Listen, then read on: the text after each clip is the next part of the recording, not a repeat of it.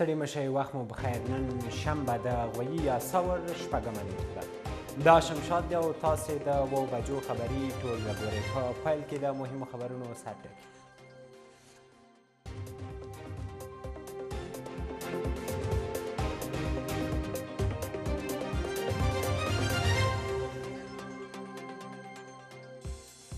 د خلکو بې پروایي او اندېښنې. روغتیا وزارت اټکل کړی چې راتلونکو 3 میاشتو کې به د کرونا پیښې زیاتې شي. حداقل په افغانستان کې تر اګسته پورې موږ شاید چې واقعیت مو مخ په زیاتېدو وي. طالبان اوربند نامعقوله غوښتنه یادوي. له امریکا سره تر هوکې وروسته د طالبانو بریدونو کې نږدې 800 کسانو ته مرګ ژوبله اوښتې. افغانیان عدالت غواړي. د کابل د سبز کې یو وسلوال هغه سلمان وژلی چې د ویښتانو له جوړولو انکار کړی. او د جګړې کمښت د بیارغونې پیل د امریکا او طالبان له هوکړې وروسته په میدان وردګو کې ځینې پروژې پیل شوي.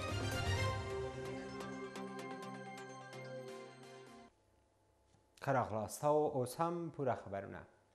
عامه روغتیا وزارت اندېښنه لري چې هیواد کې به د کرونا ویروس د مثبتو پیښو شمېر تر راتلونکو 3 میاشتو مخ په لوړېدو وي.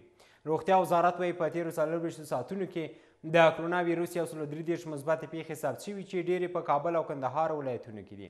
د عامه روغتیا وزارت معلومات ښیي چې تېرو 24 ساعتونو کې 4 کسان له دې ناروغۍ مړه شوي او 18 روغ شوي. عامه روغتیا وزارت معلومات ښیي چې د کرونا وایروس مثبتې پیښې به په هیواد کې تر راتلونکو 3 میاشتو مخ په لوړېدو وي. روغتیا وزارت وایي که چیرې د کرونا وایروس درمل یا هم واکسین پیدا سي جلا بحث دی، خو د دوی وړاندوینه همدا ده چې پیښې به په ډېرېدو وي. اما هغه جهاني تحقیقات شوي دي تر دې دمه پورې هغوی حداقل په افغانستان کې تر اګسته پورې موږ شاید چې واقعیت مو مخ په زیاتېدو وي. دغه وزارت وایي چې په تېرو 24 ساعتونو کې 133 د کرونا وایروس مثبتې پیښې ثبت شوي چې 25 هرات، 21 بلخ، 10 کندهار، 14 کابل، 9 نیمروز، 6 سمنګان، زابل، کاپیسا، لوګر او تخار ولایتونو کې 3 پیښې، غور، بامیان او ارزګان ولایتونو کې 2، بغلان، میدان وردګ، هلمند او پروان ولایتونو کې یوه مثبتې پیښې ثبت شوي دي. تا این حال تستایی که صورت گرفتن تقریبا نزدیک به 8000 یعنی 7848 نمونه مشکوک مورد آزمایشات لابراتواری قرار گرفته که از او جمله 1463 نمونه مثبت است. تا این حال روغتیا وزارت وایي تېرو 24 ساعتونو کې 4 تنه له دې وایروس مړه سوي او 18 تنه ترې جوړ سوي هم دي چې ډېری په کابل کې دي. له دې سره په هیواد کې د کرونا وایروس مثبتو پیښو شمېر 1463 ته لوړ سو چې 40 کسان له دې وایروس مړه سوي او 188 تنه جوړ سوي دي. طالبانو له امریکا سره تر هوکړې وروسته په افغان ځواکونو سلګونه بریدونه کړي. د ملي امنیت شورا ویاند جاوید فیصل رسنیو سره په خبرو کې د دغو بریدونو شمېر 2804 یاد کړ چې 909 ملکیان پکې وژل شوي او ټپیان دي. فیصل چې طالبان یې سولې ته په نه ژمنتیا تورن کړل وویل دوی تر دې دمه 550 طالبان خوشي کړي او 950 به نور هم خوشي کړي. د امریکا او طالبانو له هوکړې وروسته د افغان ځواکونو خلاف د طالبانو جګړه درېدلې نه ده. امنیت شورا وایي تېره اونۍ خو نړۍ وه چې د طالبانو د بریدونو په پایله کې 40 ملکیان وژل شوي او 2 ټپیان شوي دي. په دې 50 ورځو کې وسلوال طالبانو د افغانستان په ګوټ ګوټ کې 2804 تروریستي حرکات او فعالیتونه درلودل چې په اوسط ډول باندې د ورځې 50 تروریستي تحرکات کېږي. په دې ټولو فعالیتونو کې تروریستانو 909 ملکي افغانان یا شهیدان یا هم زخمیان دي. جاوید فیصل د طالبانو بریدونه د سولې په زیان وبلل او له طالبانو د سولې له پروسې سره د یوځای کېدو او تاوتریخوالي د کمولو غوښتنه وکړه. د فیصل په خبره حکومت تر دې دمه د طالبانو 550 بندیان په 18 ولایتونو کې خوشي کړي او دا لړۍ به تر 1500 دوام وکړي.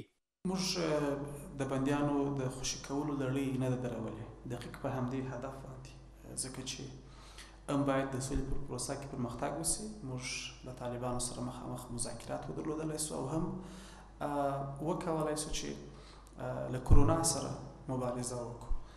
برعکس طالبانو په دې برخه کې پر خپلو تعهداتو باور نه دی کړی. هغه کسان چې دوی باید خوشي کړي وای هغه یې نه دي خوشي کړي.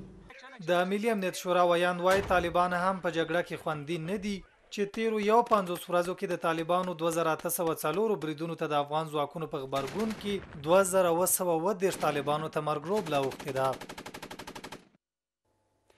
د سولې په چارو کې د دولت وزارت وایي ورکم نه بلکې وربند کولی شي افغانان سرتاسري سولې ته ورسوي. افغان حکومت وسلوالو طالبانو ته په بېلابېلو ډولونو د وربند وړاندیز کړی خو وسلوالو طالبانو نه دی منلی. تازه ناټو او خلیلزاد په دواړو لورو غږ کړی چې ورکم وکړي او زندانیانو د خوشي کېدو لړۍ دې هم چټکه کړي.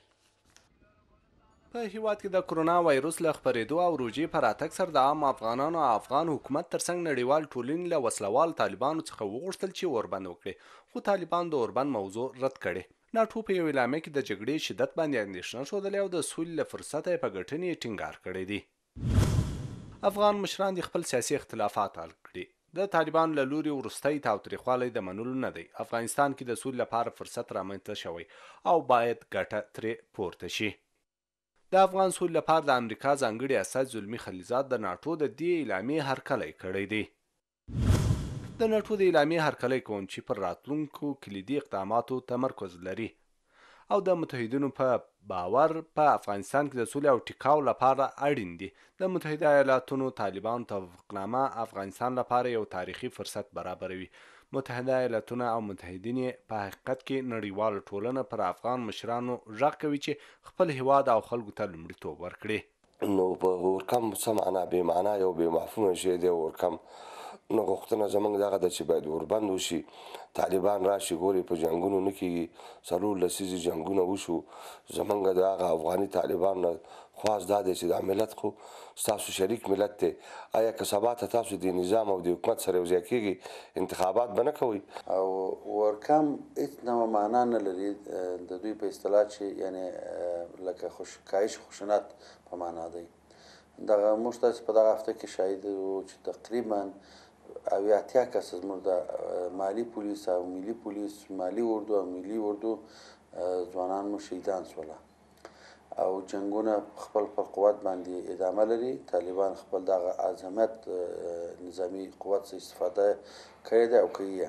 د سولې په چارو کې د دولت وزارت تمه درلوده چې وسلوال به د روژې میاشت کې او کرونا له خاطره اوربند وکړي چې خدمات پراخه او خلک آرام عبادت وکړي، خو طالبان دا غوښتنه رد کړې. اوربند نه یوازې د سولې خبرو اترو ته زمینه برابروي بلکې د کرونا ویروس خپرېدو او د روژې مبارکې میاشتې ته په پام په جنګي سیمو کې د روغتیایي خدماتو مرستو رسولو او نورو چارو ته زمینه برابروي چې ټینګېدل یې د افغانستان د خلکو تمه ده. طالبان د افغان حکومت د اوربند غوښتنو په غبرګون کې ویلي تر هغه چې بندیان خوشي نشي اوربند نامعقوله غوښتنه ده. کابل ښار کې د کرونا ویروس خپرېدو ته زمینه برابر او ښار مخکینی حالات غوره کړي. له تېرې ورځې راهیسې په کابل ښار کې د خلکو ګڼه ګوڼه زیاته شوې او اندېښنې شته چې د کرونا ویروس به ډېر چټک خپور شي. ښاریان وایي تر روانې اونۍ پورې ګڼه ګوڼه ځکه وي چې خلک د روژې لپاره خوراکي توکي رانیسي او خپلې اړتیاوې پوره کوي. له تیرو څو اونیو راهیسې هڅې کېږي چې په ښار کې د ګڼې ګوڼې ترڅنګ د لاسپیکرو او د موټر چلوونکو دغه غږونه بند کړي. له تیرو څو ورځو راهیسې چې پولیس جدي نه ښکاري د ښار په ځینو برخو کې داسې ګڼه ګوڼه جوړه شوې چې کرونا ویروس لا هم په افغانستان کې نشته. پوښتنه دا ده چې ولې ښار ته خلک راوتلي. در شهر بیروبار است. از این همه منلهی بسته میشه، از کرا میدم با زوره سوتا میدم. ما به خاطر مجبوری آمدیم، به خاطر یک لقمه نان آمدیم. یک مردم کراچیوانا آمده کلی به مجبوری آمده، با واسه نآمده که بیا اینجا کار کنه. کسایی که امروز در شهر کابل ما شما که میبرایند، مردم بسیار بیچاره است، مردم ناتوان است، مردم غریب کار است. اگر مردم امروز داشته باشه در خانه خود شاید که بیرون نبراید. کسایی که امروز میبینیم موترهای شخصی دارن، قدرت دارن، پیسه دارن، صلاحیت دارن، امروز پیسه دارای ما کجاست؟ که بیروبار به چه خاطر شده؟ این بیروبار به خاطر شده که در خانه‌شان نان نه او نه دیگه نه. ځینې ښاریان بیا په اندېښنه کې دي چې ګڼه ګوڼه زیاته شوې او د کرونا ویروس خپرېدو ته زمینه برابره شوې. قرنطین باید به شکل اساسی و خوبترش باید که واقعا در خانه ها، جاده، شهر اگر در قسمتی که هستیم با مش قرنطین باید باشه. مثلا ما امروز شهر میم شاده به یک شکل است که نه با اون شکلی که واقعا باید میشد و میباید میشد همچی کار نشده. اوس لږ زیات شوی دی ګڼه ګوڼه خو باید چې دا کم شي. به بالخصوص په پولیس چرخي ته چې لاړ شي هغې ځای کې بیا بیخي زیات دی، دومره زیات دی چې مې کوه پوښتنه. نو بعضې وخت کې زه وایم چې کور نه راوځم نو زه خپله هم ډارېږم ډېر زیاته. په ټول هیواد کې د کرونا ویروس شاوخوا 1500 مثبتې پیښې ثبت شوي دي. نیوکه همدا ده چې اوس هم خلک د کرونا ویروس د مخنیوي لارښوونې نه عملي کوي. ډاکټران وایي د میکروب ضد هغه درمل چې په کورونو کې په غیر مسلکي ډول جوړیږي له ګټې زیان ډیر دی. په نړۍ کې د کرونا اخته کسانو شمېر ورځ تر بلې ډیریږي او خلک د خوندیتوب لپاره له بېلابېلو لارو چارو کار اخلي. څېړنې ښیي چې د لاسونو د غوړولو ژیل، اتانول، الکول، په درملو ککړ دستمالونه او د جامو مینځلو تیزاب هغه څه دي چې د کرونا ویروس وژلی شي. د کرونا ویروس له خپرېدو سره په بازارونو کې د میکروبونو د وژلو درملو بیې لوړې شوي او همدا دلیل دی چې ځینې خلک په کورونو کې د ویروس ضد درمل پخپله جوړوي. ډاکټران وایي هغه سانټایزري او درمل چې په غیر معیاري توګه جوړیږي د ګټې پر ځای زیان ډیر دی. هغه د فوني مواد چې نن سبا موږ او تاسو ګورو په سوشل میډیا فیسبوکونو کې هر یو شخص پوسټ کوي او د جوړولو لارې چارې ښیي. نو ښه به دا وي چې مخکې له دې چې په کورونو کې دغه هینواش یا سینیټایزر یې موږ جوړو باید د صحي کارکوونکو د لارښوونو په اساس باندې دا ترتیب جوړ کړو. هغه درمل چې په کورونو کې جوړول اسان کار دی او کولی شي له توکو او سطحو څخه کرونا ویروس پاک کړي هغه دا دی چې د جامو مینځلو تیزابو 15% اوبو کې واچول شي. د دې لپاره یو محلول جوړیږي په کور کې موږ کولی شو چې محلول جوړ کړو.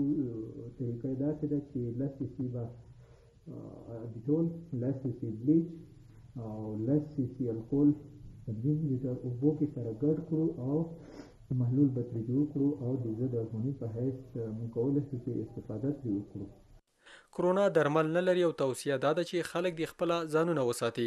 قرنطین، د ګاډي ګوډي ځایونو ته نه ورتګ، د ماسکونو استعمال، د لاسونو مینځل او د مالګې غرغړې سره له دې ناروغۍ خلک په امن کیدای شي. ویروس په ټولنه کې ګردش لري. ګرځې په ټولنه کې بنان که ماسک په ټولنه کې واغوندو او ډېر چې مهم شی ده فاصله د اجتماعي باید رعایت کړو. د کوویډ 19 ناروغۍ له دویمې نړیوالې جګړې وروسته ټوله نړۍ زیانمنه او اندېښمنه کړې خو ډاکټران لا نه دي توانېدلي چې د دې ناروغۍ واکسین او یا درمل جوړ کړي. د یو موټریز کاروان له لارې به د ننګرهار په ټولو ولسوالیو کې خلکو ته د کرونا ویروس په تړاو عامه پوهاوی ورکړل شي. د ننګرهار د اطلاعات او کلتور ریاست د یونیسف ادارې پر مټ د یو موټریز کاروان له لارې د ننګرهار په ټولو ولسوالیو ګرځي څو د لرې پرتو سیمو خلک د کرونا ویروس د خپرېدو ګواښ کمولو او د مخنیوي په لارو چارو وپوهوي. دغه موټرو له جلال آباد ښاره حرکت پیل کړ. د ولسوالیو سربیره لرې پرتو سیمو ته ځي او خلک د کرونا وایرس د مخنیوي په لارو چارو خبروي. دغه حرکت د یونیسف په ملاتړ د اطلاعات او کلتور ریاست له لورې پیل شوی چې ځوانانو او علماو پکې برخه اخیستې. پروګرام چې زموږ دی دا په د ننګرهار په ټولو ولسوالیو کې د موټرو په واسطه باندې کور په کور ګرځي او په لاوډ سپیکرو کې به وروستي اپډیټ د سیاتامي او د WHO لخوا چې کوم اخیری میسیجونه دي دغه به موږ کلي په کلي او کور په کور رسوو. خلکو ته به د عامه پوهاوی ورکوو او په ضمن کې د خلکو هغه فکري بیخي وخیم حالت چې دی هغې په اړه به موږ ورته یو حده پورې د ډاکټرانو او د ځایي او د سیمه ییزو علماو په واسطه باندې اخیری میسیجونه ورسوو. نیوکې دا وي چې ګینې د کرونا وایرس د مخنیوي لپاره یوازې په ښارونو کې د عامه پوهاوي چارې ترسره کیږي. دا خلک په همدې موخه ولسوالیو ته ورځي او په خپلو بانډو کې په لرو ساحو کې هغوی د دغه وایرس د وقایوي لارو نه ناخبر دي. موږ غوره وګڼله چې د دغې عامه پوهاوي له لارې هغوی په دوی وپوهوو تر څو دا ناعلاجه وایرس او د ناعلاجه مرض مخنیوی شوی وي. چې د ولسوالۍ خلکو د دې نه د اطلاعات او دغه له کم دي، تلویزیون او شان نشته، نو باید چې ولسوالۍ کې خلک وګرځي او کمپاین وکړي چې دا خلک هم باخبر شي او د دې مرض نه ځان وساتي او لاسونه او شان پاک وساتي. تر دې وړاندې یو شمېر ځوانانو د اطلاعاتو او کلتور ریاست پر مټ پر بایسکلو هم د عامه پوهاوي کمپاین پیل کړی. شکیل احمد سید، شمشاد راډیو ټلویزیون، ننګرهار. د کابل په د سبز ولسوالۍ کې یو سلمان وسلوالو ځکه وژلی چې د قرنطین په ورځو کې د ویښتانو له جوړولو انکار کړی. د کابل سلمانیانو ټولنه وایي قاتل آزاد ګرځي او پولیسو یې پر وړاندې تر اوسه هیڅ اقدام نه دی کړی.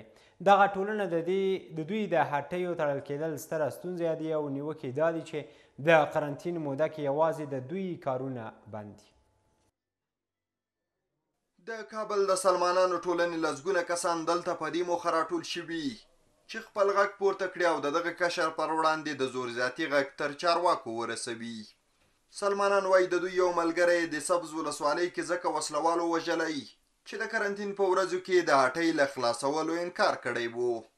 د سلمانانو ټولنه وایي وسلوال آزاد ګرځي او حکومت پر وړاندې هیڅ اقدام نه دی کړی. همدا اوس مجرم آزاد ګرځي، مجرم باندې نه اقدام شوی د نیولو نه گرفتاری شوې ده. دولت نه زما بیا هم دا خواهش دی چې زمونږ پوښتنه د غریب خلکو، د بېوزله خلکو د هر خوا نه ظلم په موږ باندې راټول شوی دی. دوی چې شمېر په کابل کې زرګونه کارګرو ته رسیږي د مرستو په ویش هم نیوکې لري. وایي هټۍ تړل شوې خو هیڅ چا یې لاسنیوی ونه کړ. خو موږ هم مظاهره کوو، نو مجبور یو یو دکان خلاص کړو، مرضی سره مخامخ کیږو، د دولت سره مخامخ کیږو. دا موږ سره باید دولت کومک وکړي. د کابل سلمانان وایي قرنطین یوازې په دوی جبري شوی او جبري پرې تطبیقیږي، خو نور خپلو چارو ته آزاد تګ راتګ کولی شي. وایي که ستونزو ته یې پام ونه شي لاریونونو ته به مجبور شي. دیگه ما میخواستیم از دولت اینمی خواهش ما است که همراه ما همکار شود، همکاری کنه، ما را جزایی قرنطین ساخته. کابل کې د قرنطین له پیل راهیسې سلمانۍ هم تړل شوې چې ښاریانو ته یې بیل سرخوږی پیدا کړی. انګېرنې دا دي چې سلمانۍ هم د کرونا وایرس د خپرېدو لامل بلل کیږي، نو له همدې امله تړل شوي دي. د سلمانیو په تړل کېدو سره ګڼو خلکو سرونه خریلي یا یې هم په خپل منځ کې د یو بل ویښتانو جوړولو ته مخه کړې. یو پلار د خپل 18 کلن زوی د پیدا کولو لپاره 15 کاله د حکومت ټولې دروازې ټکولې، خو د مرستې لاس چا نه دی ورکړی. دا عطاالله زوی چې کوژدنه یې هم کړې 15 کاله وړاندې اختطاف شوی او د خوشي کېدو په بدل کې ترې 2,500,000 امریکایي ډالر غوښتل شوي دي. عطاالله نومیږي، د کندهار د سپین بولدک اوسیدونکی دی. د خپل 18 کلن زوی په لټه کې د کابل په سړکونو او کوڅو کې سرګردانه ګرځي. زوی 15 کاله وړاندې تښتول شوی، خو د خوشي کېدو په بدل کې یې ترې په سلګونه زره امریکایي ډالر غوښتل کیږي چې د عطاالله په وس پوره نه دي. له تښتونکو د خپل زوی د خلاصون لپاره د حکومت هرې دروازې ته درېدلی، خو ناهیلی ترې راغلی. په ږیره کې یې لګېدلي سپین او په سترګو کې د اوښکو ډنډ د یو پلار د زړه درد ښکاره کوي چې پر خپل اولاد یې لري. زما زوی 6 کاله کېږي، د کتابچانو په لاس کې دی. زه غواړم چې یا زما سره دا خبره زما زوی را خلاص کړي. زه بالا نسم ستړی سم، د کاغذو ډېرو کاغذو د سازمان ملل د بشري قوانینو یې کوي، د حکومت د اسلامي درګاه کوي، د هر درګاه کوي. زه غواړم خواهش یا زما سره پیسې راکړي چې زه ورکړم د جسري پیسې چې د خپل زوی را خلاص کړم.